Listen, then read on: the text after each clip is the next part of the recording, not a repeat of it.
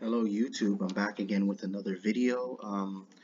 I'm going to be going back to my Kashtira build, but like I've been previously playing, with a mix of Red Eyes Dark Dragoon and Destiny Destroyer Phoenix Enforcer, for sure, Destiny Hero Destroyer Phoenix Enforcer. But my opponent is playing Traptrix, so I'm going first.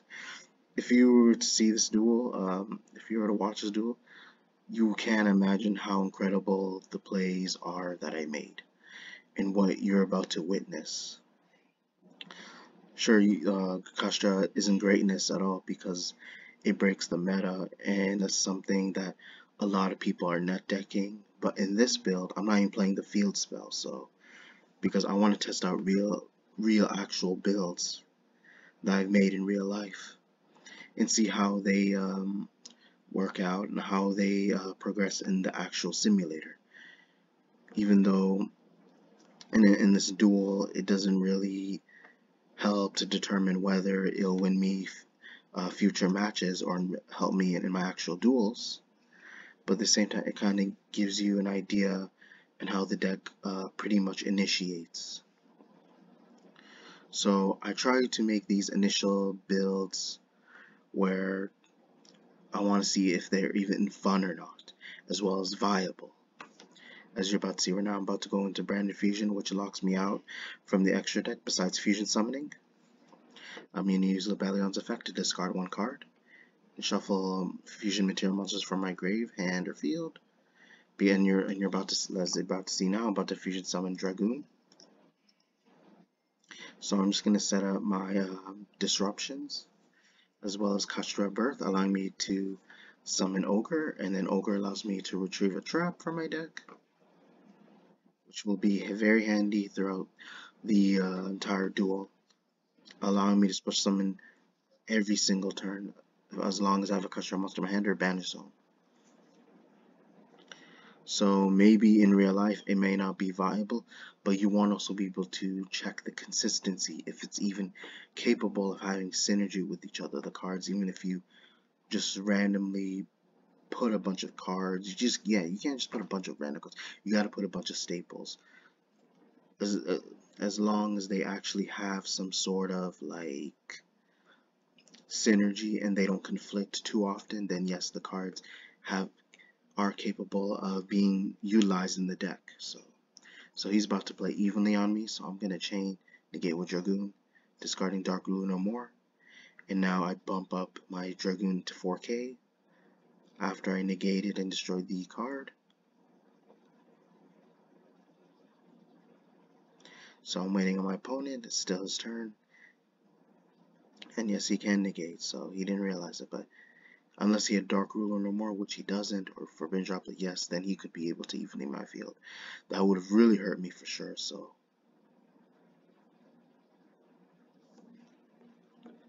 But again, we're waiting on my opponent. That evenly would have made a huge difference had I not summoned Dragoon. So he's going to normal summon Pudeka. Either way, I was very lucky, though, that I have Dragoon, so. We're waiting on what he's about to do. But I'm going to chain with these two effects using Chain Link 2 Unicorn, Chain Link 3 Ogre, as you're about to see how their effects work. So let's go with Ogre because he's the last Chain Link to resolve. So I'm going to banish his, Oedipus is the one that's from his actually. Yeah, apparently I can choose the card, but I can't at the time I couldn't target. Even though my mouse does work, there are times where the game can glitch. Considering there is some bugs that need to be fixed, so I decide I'm gonna choose.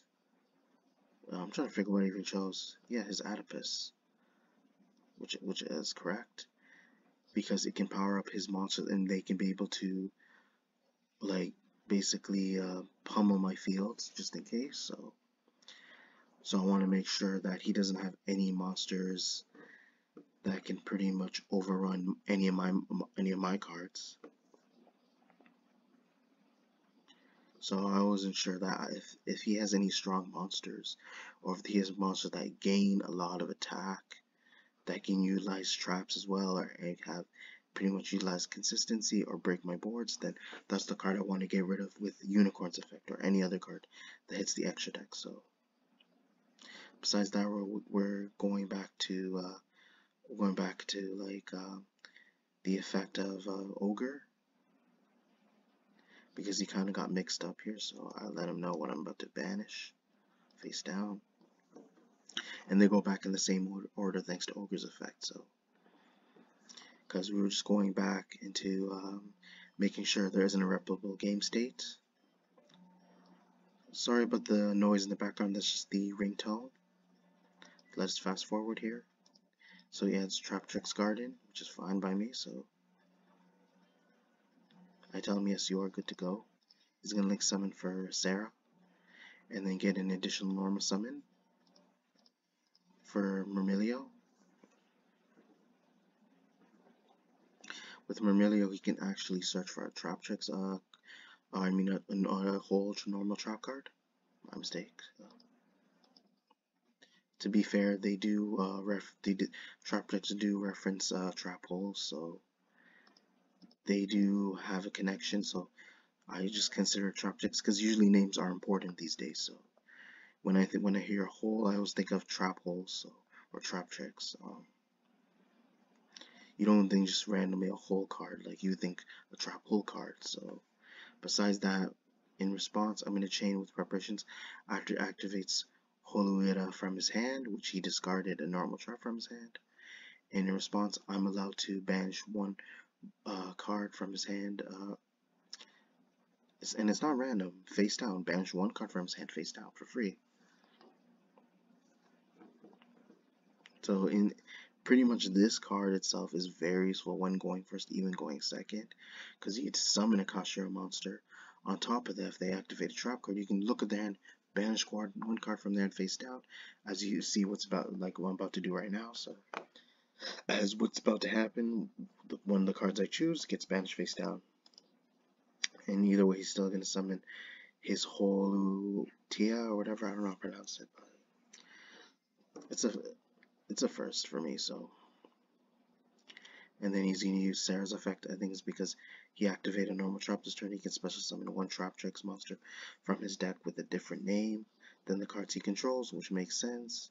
So to make the card less busted, because it just seems like an effect. Sure, it may be a hard one's percentage, but it just seems too easy to activate with no cost. And although it does require a normal trap to activate, he's still getting a free summon after getting rid of one of my cards. So, and it's the fact, it's possibly the fact maybe because she's a Link 1, so you always get to summon her as long as you have a Traptrix monster. So she's going to be there every single turn.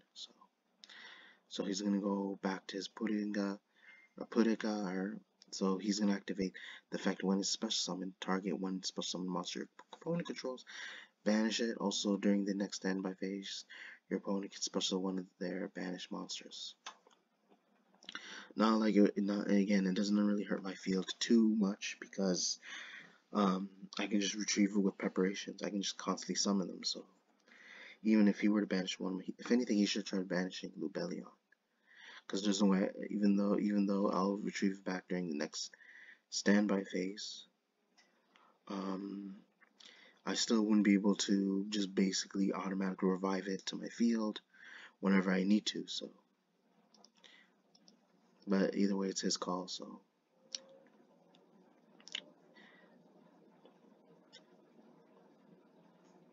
and I predict I'm gonna draw to Fusion Destiny. So. But so yeah, him banishing my unicorn doesn't itch my skin whatsoever, so it doesn't bother me at all. So, because I feel in a way it was a misplay because he could have banished something that I can't retrieve with one of my cards. So, which I can with maybe he didn't read preparations, or maybe he thought maybe unicorn was too much of a threat. So,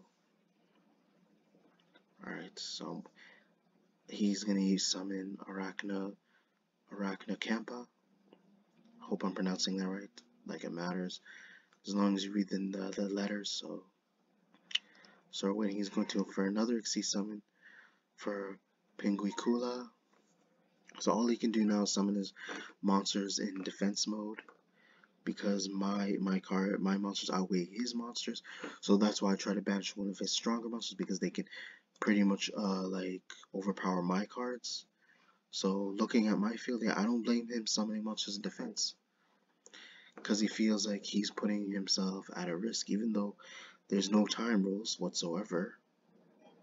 He's trying to play sure to play carefully, so he still has one trap. So the moment I use preparations, he's going to probably use Reflection, and I predicted correctly. Yes, I was going to draw into Fusion Destiny.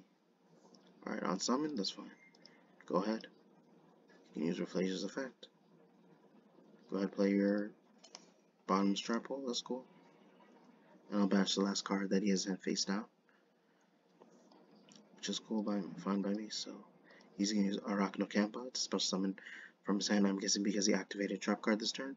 Or because he controls Traptrix, he can special summon during the main phase.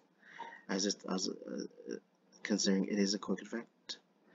As long as he has a Mugdura Traptrix monster and this card's a quick effect, he can summon it whenever during the main phase. So, and his back row is protected. I'm guessing as long as he controls Arachnocampa, fine by me. So he only needs one trap card.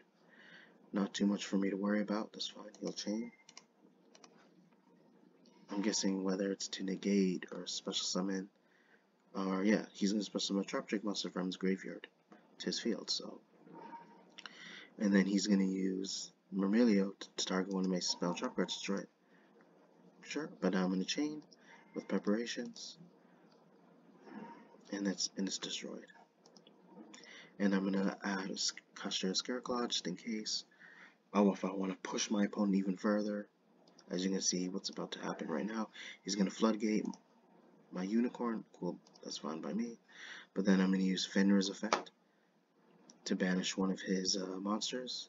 I mean Dragoon, actually, to pop one of his monsters. He takes 2,500 to make sure to diminish his life points as quickly as possible. And you're about to see right now, I'm going to use Scareclaw Kashtira's effect by banishing Ogre. And I'm going to summon Ogre using Birth. And I'm possibly going to go to another link play for Borosword Dragon. I'm going to go play Fusion Destiny. And this is the most likely game, as you're about to see now, since he has no response to any modes. He pretty much used up all his resources, used up all his card effects, and it isn't stop this. Isn't going to stop him isn't going to stop me from gaming him whatsoever. So I'm just about to put an end to Traptrix, as you see right now. So he has nothing that he can respond with to end this OTK, which is pretty much an OTK because I already dealt him 25 thanks to Dragoon's card effect. So from here on out, I let him know it is a game, right? Like, I build this deck in real life. I want to try some unique builds. No, sure, but this deck tends to seem like it relates to the meta, it revolves around the meta, but at the same time, I want to try something different where, at the same time, not only can the deck push for game, but have a chance to actually be able to compete with the meta, even if it's not doesn't have a similar build and similar card choice that I choose, just because I saw my opponent's build that I should net deck. Either way, net decking can help you figure out how to utilize your strategy and help you compete, but at the same time, it makes the game more stale. So in this case, he admits defeat, and overall, he didn't have any issue because I'm telling him I'm trying out my own build. I'm trying to make something different for a change, so that way you can actually try to enjoy the duel a little bit, so that people can realize that people are trying different cards to make something interesting of this game. And considering I said too much, again, hope you guys enjoy the video. Be sure to check for more upcoming content later future. Be sure to check your notifications, comment, like, subscribe. Thank you.